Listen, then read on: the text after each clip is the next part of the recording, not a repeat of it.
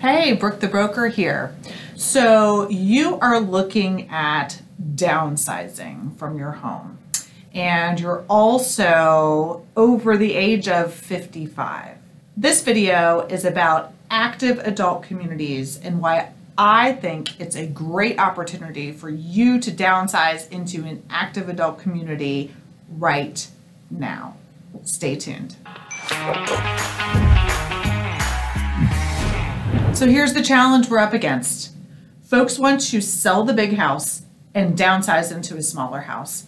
And then there's a lot of folks who want to do that and they say, no, absolutely not. I am not going to an active adult community. Well, here is one reason why you may want to consider going to an active adult community.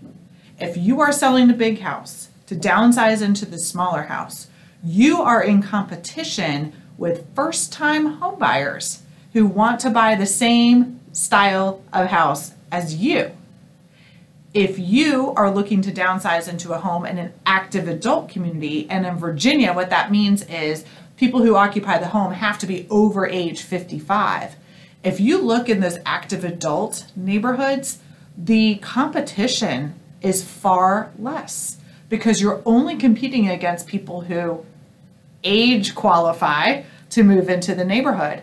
You're not competing against 20-somethings, 30-somethings, 40-somethings at the same time. So it minimizes the competition that you have.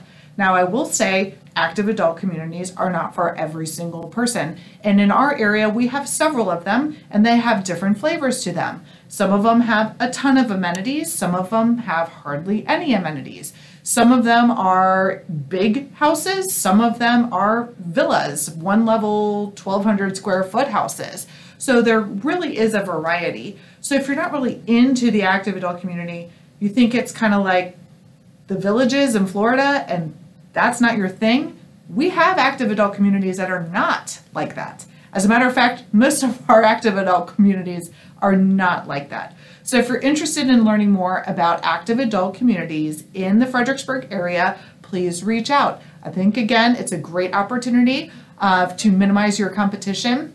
And there are some fabulous, fabulous properties in these neighborhoods. As a matter of fact, I will be selling a few of them this year. So if you want the inside scoop on a couple that are going to be coming on the market this summer, I'd love to share that with you. So please, if you're downsizing, I think you should add checking out some active adult communities to your list, just because there'll be minimal competition compared to the same type of house in a non-active adult community. See you next time.